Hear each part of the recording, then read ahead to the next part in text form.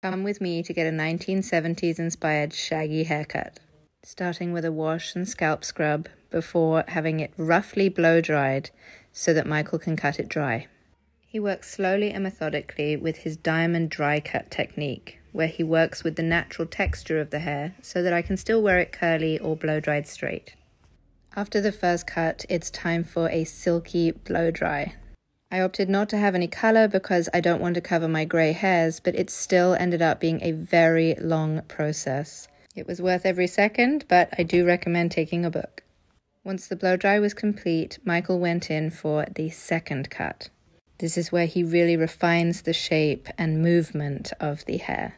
About this time 2 years ago, TikTok convinced me that I needed curtain bangs, and I haven't looked back ever since. If you've been thinking about them, this is your sign. Finally, after a long and luxurious morning, I was ready to head out into London with my new 70s look.